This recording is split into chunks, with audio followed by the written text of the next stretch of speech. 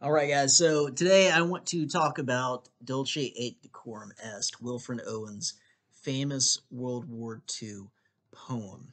Now, in order to do that, I can't use Screencast-O-Matic. For some reason, it is being wonky, so I'm going to have to um, not have the poem up, but I will still read it, and hopefully it will work out just fine. Let me go back. Yep. All right, cool. So we'll just go like that. So I will read the poem first. Wilfred Owen, Dulce et Decorum Est. Now, a few things about Wilfred Owen. He was killed very young. He was in World War One. He was a British soldier, and he's widely recognized as World War One's most famous poet. His poem Dulce et Decorum Est is one of the classic war literatures in American English. Or I'm sorry, in the English language, not just the American English, in the English language.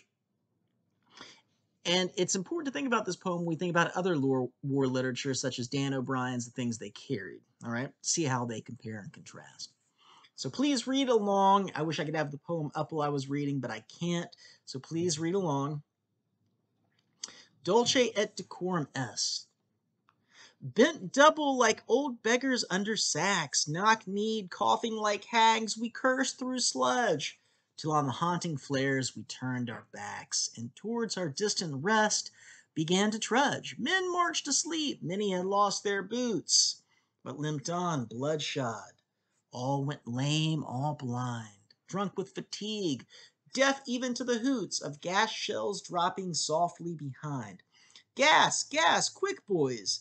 An ecstasy of fumbling, fitting the clumsy helmets just in time.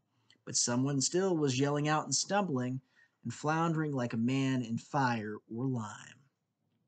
Dim through the misty panes and thick green light, as under a green sea I saw him drowning.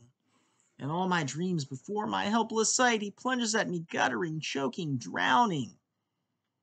If in some smothering dreams you too could pace behind the wagon that we flung him in and watch the white eyes writhing in his hanging face like a devil sick of sin, if you could hear at every jolt the blood come gargling from the froth-corrupted lungs, obscene as cancer, bitter as the cud of vile, incurable sores on innocent tongues, my friend, you would not tell with such high zest to children ardent for some desperate glory the old lie, dulce et decorum est, pro patria mori. Nice, huh? All right, so it's important to first know what dulce et decorum est is. It loosely translates to it is sweet and honorable to die for one's country, or to sweet and noble, some variant like that. All right. This is a poem that is trying to dispel the old patriotic notion that it is noble to die for one's country. Now, let me draw the distinction. I'm not saying it is not noble to die for one's country, but what Owen is trying to argue here is warfare in World War I, with the beginning of World War I, is not this romantic thing. It is deadly. Trench warfare is terrible. In trench warfare, the idea of a romantic death, of a death that is glorious and like you see in movies, when or in medieval combat or in Civil War combat, men dying heroically. It doesn't happen in trench warfare or in World War I, where there's mustard gas and machine guns. And Wilfred Owen is trying to capture this sense that, whereas it might have been noble and glorious, it is no longer noble and glorious because warfare has become so deadly and charged um, and destructive. And he brings up this destructive imagery throughout the poem. He talks about, look at some of the images, bent double like old beggars under sacks, knock-kneed, coughing like hags. They've been gassed. This is not a pleasant scene of battle. This is not a chivalrous scene of battle. This is a war of carnage and destruction. In the second stanza, we do see the gas, quick, boys. And it's important here, if you're reading, it is a loose rhyme scheme, although and most nearly it is complete rhymes, but sometimes there's slant rhymes. There are rhymes that are inexact. It hints at this, dislocation, this disjointedness. To children ardent for some desperate glory, the old lie, dulce et decorum est, pro patria mori. If you had saw us, you would not tell children that old lie. It is noble and honorable, or it is sweet and honorable to die for one's country.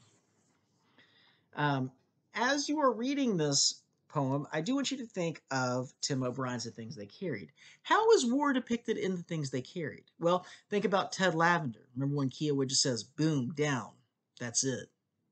We get the same kind of vibe in this poem, that war is not this romantic notion. It is often without meaning. It can be meaningless. People can just die. And sometimes they die gruesome deaths. People are afraid. We get the speaker's struggle much in the same way that we get Lieutenant Cross's struggle in The Things They Carried. This poem and that short story are both about the harrows and struggles of warfare. How do we write about war when war is so deadly and so destructive? Is it honorable and sweet to die for one's country? Perhaps. But I think it's safe to say that the romantic notions of warfare are things of the past.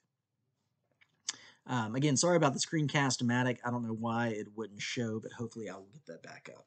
All right, thanks.